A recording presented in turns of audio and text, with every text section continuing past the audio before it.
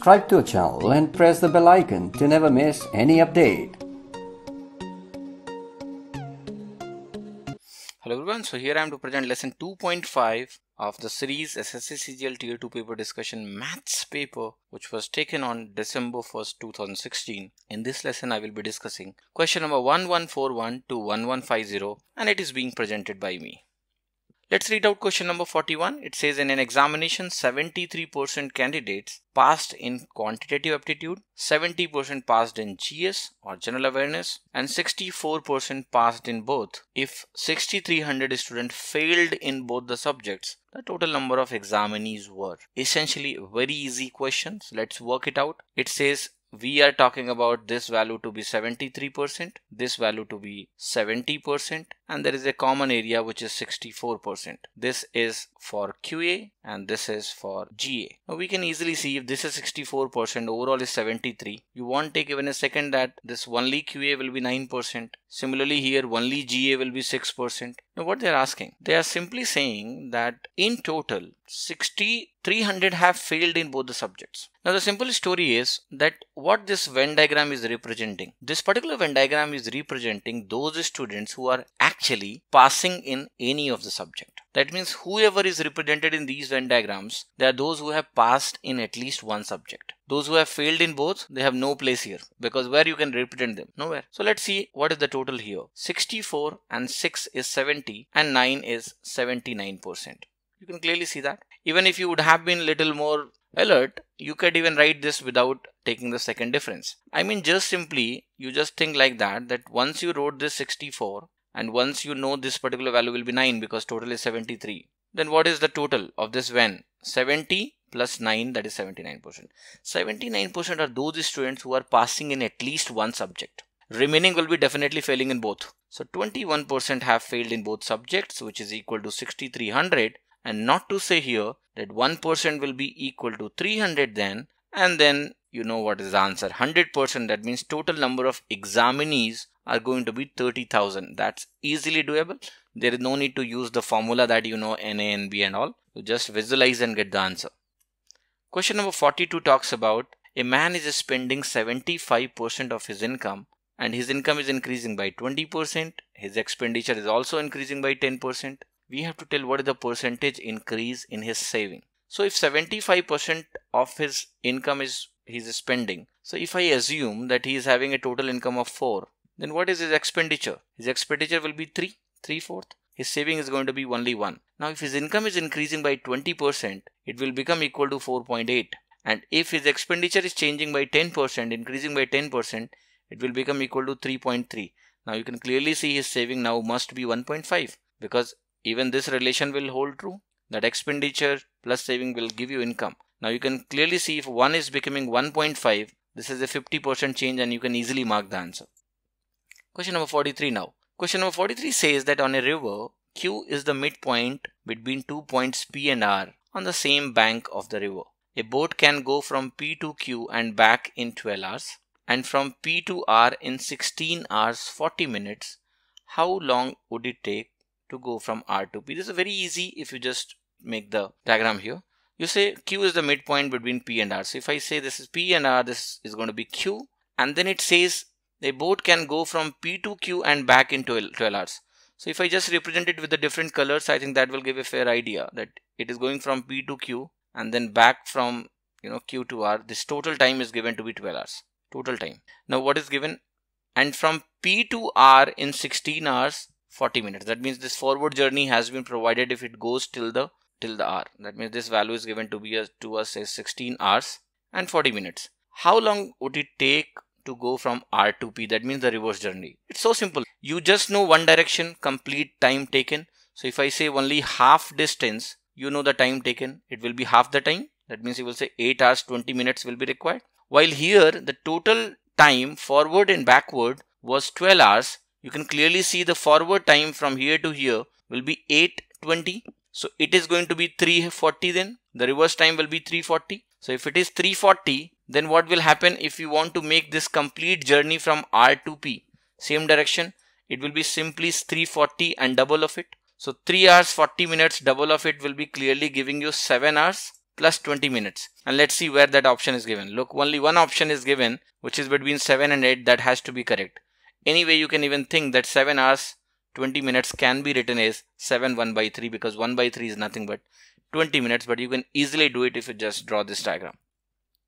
Now let's talk about question number 44. Question number 41 says a car can finish a certain journey in 10 hours at this particular speed. In order to cover the same distance in 7 hours, the speed of the car must be increased by. The answer is going to be 18. Let's see how you are going to do it. There are two ways in which you can do it. One is AB rule and the other is going to be directly using the product constancy. What is the time taken? 10 hours, 42 km per hour. So you should say that total distance will be 420. Now you want the same distance to be covered in same hours, 7 hours. So you know that you need a speed of 60 then, because distance is same. So if you want a speed of 60, just see how much more than 42 it is. It is 18 more than it. You can directly mark it. Using AB rule also you can solve this question. Link is in description. Read the AB rule. You will directly get the answer orally. Easy question. I'm moving ahead now.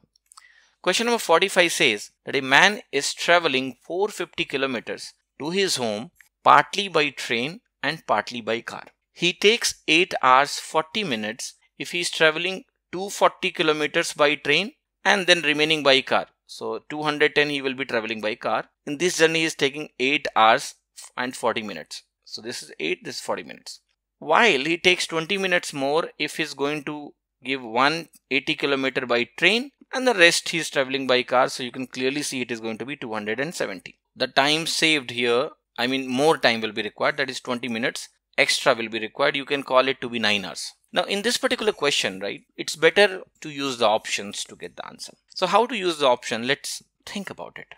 Now the simple story is, if you look at the second case, the total time that is required is 9 hours. 840 and 20, 9 hours. So if 9 hours is the total time required, you can easily find out that what is the average speed here. It will be 50 km per hour. Why average speed? Because total 450 kilometers has been covered in 9 hours. So that means in this case the average speed will be 50 km per hour. Here what will be average speed? It will be little more than 50 km per hour, because same distance covered in lesser time, little more than 50 km per hour. Now I hope you all know the concept of average speed. Average speed can never be more than average speed or the highest speed of a component. I mean, if train is having certain speed, car is having certain speed, the average speed will be somewhere in between both speeds. Now from here we can also decipher one thing, that when train's distance was decreased and car's distance was increased, more time was required. That means clearly the speed of the train will be more than the speed of the car. Then only that can happen. Now one thing is certain, that we want a minimum average speed in given scenario to be 50, because in this case even more than that speed is there. And also we know that the train's speed is more than the car's speed. Now it is very much clear, it is only possible if a speed of car, because we want average to be 50 or more than 50. Now we know that one component then should be less than this and one should be more than this. So clearly train will be more and car will be less. Now car is going to have a speed which is less than 50. What does that mean? These two options are not possible. You are left with two options, that is 45 and 48. Let's check out what is right. Any option you choose, I think the better you choose 45, because 45 is going to give you certain divisibility here. Even if you choose 48, you can get the answer. I'm not saying that, but better choose 45 and let's check out. If you choose 45 here, you go here, you give car's speed to be 45. What you are going to get here? You are clearly going to get 6 here. So if you get 6 here, you would be willing you get 3 here. To get 3 hours, the train's speed will be 60 km per hour. Now, once you get 6 hours here and 3 hours here, and you know this speed is 45, this speed is 60. Let's check out. If this speed is 60, clearly here, train will be taking 4 hours. So you have to just check that, are you getting 4 hours 40 minutes here or not? That's what you have to find. Take 45 and 45 times 4 will give you 180. So that is 4 hours clearly, plus 30 kilometers more. So 30 kilometers more at what speed? 45. You can clearly see this is 2 by 3 hours. And 2 by 3 hours is nothing but 40 minutes. That means what? You are getting the exact time that was required. That means clearly that 45 minutes is the right answer. You can easily do it and leave. There are other ways also to do it, but I don't think it is going to take more time. It's such an easy question. 45, 48, and you can mentally then check out what will be right. Alright, let's move ahead. Question number 46 now. Question number 46 says that a train B is speeding with 100 km per hour and it is crossing another train running in the same direction in 2 minutes. And the length of the trains are given to be 150 and 250. to find what is the speed of the train C. Orally you can do it and get the answer 88. How? Just say it. First thing is that when overtaking means train is crossing another train, the length or distance covered here is sum of the length of the two trains. Clearly the distance covered here is going to be 400 meters. Also it is given that it is being crossed in 2 minutes. So in 2 minutes 400 meters distance is actually covered. I must say that then I have to find what distance in 60 minutes then. So 60 minutes means you are multiplying by 30. If you multiply this particular value by 30, you are going to get 12,000 meters. I must say that it is 1 hour, and I must say this is simply 12 kilometers. That means what? The relative speed is 12 kilometer per hour. Once you have the relative speed and they are traveling in the same direction, if one value is 100, the other value must be 88 only. Okay, so that's how you are going to get that particular value. Question number 47. The compound interest on rupees 30,000 at 7% per annum for n years is 4347. Then what is the value of n? If I look at the options, I can immediately mark 2. Why I have done that? You clearly see this particular value 4347. Just see roughly how much percentage. It is little more than 14%. 30,000 is the base. 4347 is the interest. Just think about it. Roughly 14%, little more than that. Now just tell me please, out of the given values, if you take 3, n to be 3, the percentage even at simple interest will be how much? 21%. In simple interest, right, interest will be 21%. So 3 is not possible. And if 3 is not possible, what about 4 and 5? They are not at all going to be correct. Only possible answer which can be correct in this case will be second one, that is 2 years. That is the only option. So if you look at the options, you call it CISI and whatever you want to. You love using formulas. But if you just use common sense and look at the answers, how easily you are able to solve the questions. Orally you are doing it. And then only you can get 95 plus attempts in the paper or more than that. You had to think like that. Your accuracy will improve, and using the options, make sure that you are going to get answer in the quick time. You won't waste your time as well. Question number 48 now, it says if A borrowed rupees P at X% and B is borrowing rupees Q, which is more than P, at Y% per annum, simple interest, at the same time, we have to tell then the amount of their debt is going to be equal after how much time. Now let's see how we can do this question. This question can be done either traditionally or by assuming certain values. So let's see how we can do this particular question by assuming certain value. Q, P we are talking about. Let's think about first Q. I'm going to assume this Q to be maybe 100. And the standard, I'm going to give it 10% interest. So after 1 year, this will become 110%.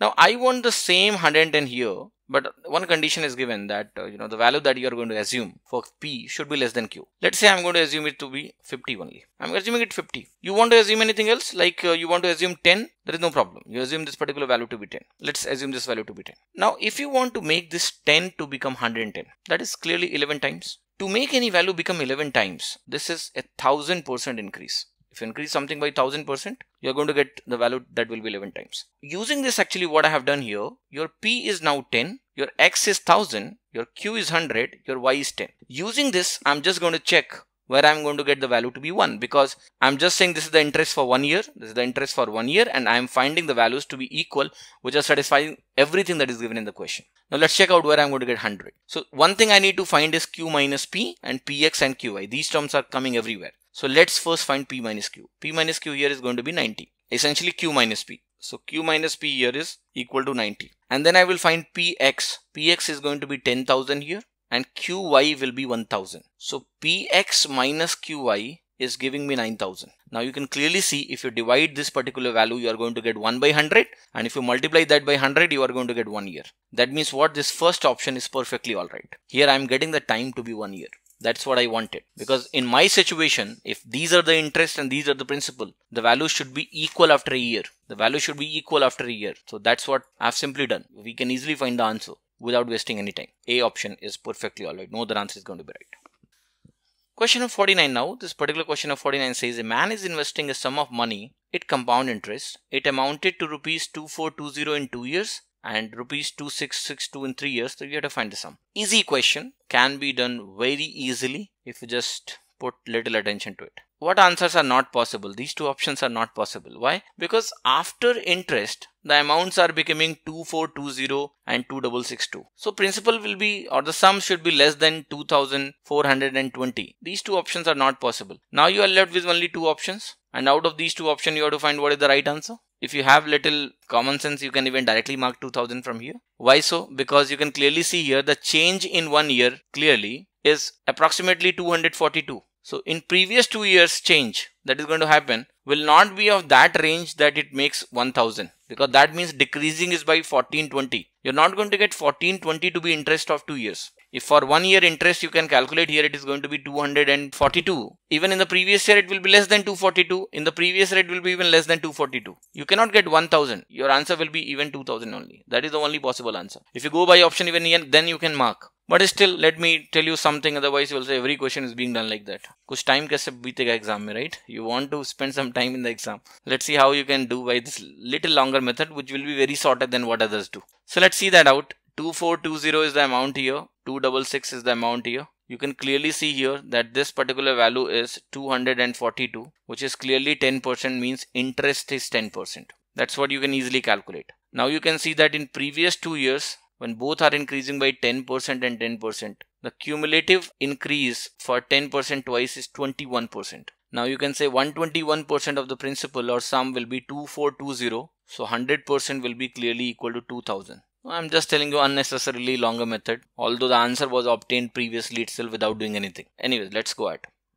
Question number 1150. Question number 1150 says that a sum of money is becoming 4000 in 2 years and 5500 in 4 years 6 months. Its simple interest and rate of interest is same. So we have to find what is the rate of simple interest. A very easy question. Let's understand what it talks about. So there is certain money, and that money is actually becoming 4000 in 2 years. So that's what is given. And then it says the same money in further 2 years 6 months, because overall it is talking about in 4 years 6 months it is becoming 5500. That means after this 2 years 6 months it is becoming 5500. I'm writing this 5500. Now clearly what is being asked is the rate percentage. The only thing is that in simple interest the rate percent is same, that does not change. So let's find out 1 year interest and then we will calculate what is the rate percentage. So you can clearly see that over a period of 2.5 years, this interest earned is how much? 1500. And also it is known that in case of simple interest, amount of interest every year is same. In compound interest it changes. In simple interest it remains same every year. So you can divide then and find out what is the interest of 1 year. You will find 1 year interest from this case will be 600. So interest for 1 year you can easily obtain to be 600. Here you will get it to be 1200 then for 2 years. 4000 minus 1200 will be 2800. That became your simple interest. I mean principal or sum that was put at simple interest, 2800. Then you have to find actually that 1 year interest, which is 600, is what percentage of 2800, because first year interest is what percentage of sum will give you rate of simple interest. So it is going to be 6 by 28 in terms of fractions, or you can say it is going to be 3 by 14. Once you get 3 by 14, you want to find a percentage. So percentage will be 300 by 14. You can just simply think about this as 150 by 7. Then you can simply simplify it. 21 times will be 147. 3 will be left. 21 3 by 7 percentage will be the answer. But anyways, you should not be confused. Even if you know the equivalent of 1 by 14 in terms of percentage, that will also be really helpful. Okay, you can easily do that way. 1 by 14 in terms of fractions, this is the fractions. In terms of percentage, we write it as 7 1 by 7%. Now you can multiply by 3, you will get 21 directly from here, and 3 by 7. You can easily do that as well, because 3 by 14 can be easily calculated that way. Thank you all for watching these video lessons. Hope you are being helped using these video lessons. Thank you all.